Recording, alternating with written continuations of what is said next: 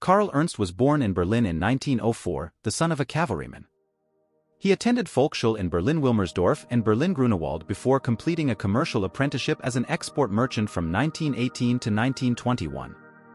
During this time, he became involved in the National Youth Movement, joining the Grossdeutscher Jugendbund and the Free Corps Eskadron Grunewald.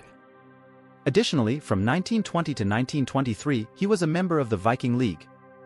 Following his apprenticeship, Ernst worked as a commercial clerk in Berlin and Mainz until 1923. That same year, he joined the Sturmabteilung SA, the paramilitary unit of the Nazi Party. After the Munich Putsch of November 1923 failed and the Nazi Party was banned, Ernst remained active in various other right-wing, anti-democratic organizations. Between 1924 and 1926, he was a member of the Frontbahn, a front organization of the prohibited SA. He also joined the organization Ulrich von Hutten, led by Free Corps leader Gerhard Rosbach. During these years, Ernst held various jobs in the service industry, working as a commercial clerk, bank clerk, buyer, secretary, correspondent, waiter, and bellboy in Berlin, Mainz, and Danzig. From 1927 to March 1931, Karl Ernst served on the staff of the Supreme SA leadership in Munich. After the Stennis Revolt, a revolt and subsequent purge within the Berlin SA, Ernst was appointed as the adjutant of the Berlin Gaussturm in April 1931. During this time, he also became a member of the Nazi Party with membership number 446,153. As adjutant, Ernst assisted Berlin commander Wolf-Heinrich Graf von Helldorf in organizing and executing the anti-Semitic Kurfürstendamm riot on September 12, 1931.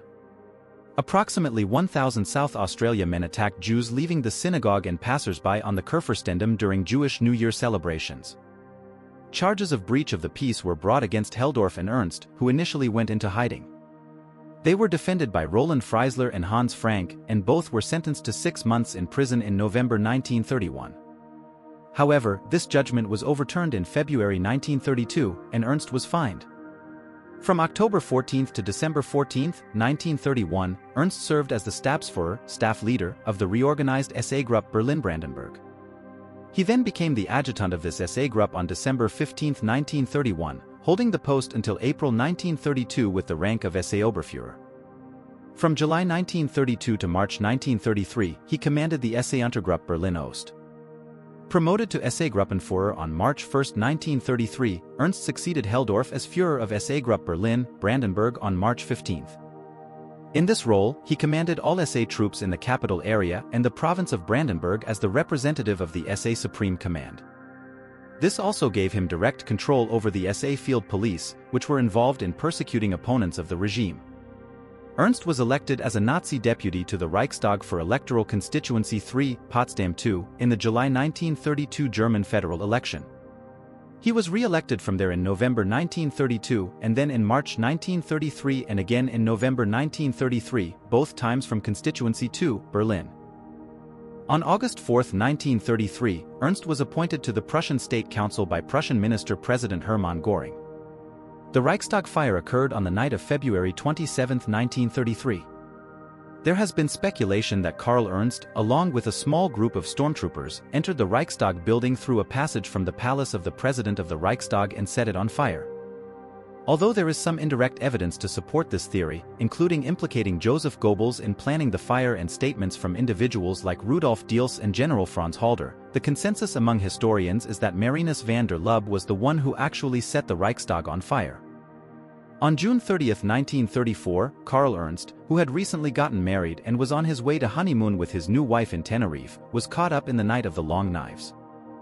This event, orchestrated by Adolf Hitler, aimed to eliminate perceived threats to his power, particularly from within the SA, led by Ernst Röhm.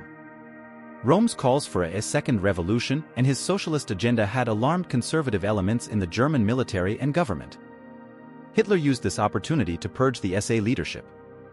Ernst was arrested and subjected to brutal treatment along with his wife and friend as they were about to board a Navy cruiser in Bremerhaven. He was later transferred to Bonn, where he was tortured and interrogated by an SS unit. Finally, he was flown back to Berlin and taken to the barracks of the Leibstandard Adolf Hitler, where he was executed by a firing squad on the evening of June 30th. According to official records, he was one of 14 people shot on the grounds of the Leibstandard as part of the purge. Thank you for watching, and if you enjoyed this video, please subscribe and share it. Your support is greatly appreciated, and you can find details on how to support my channels through PayPal in the description box below.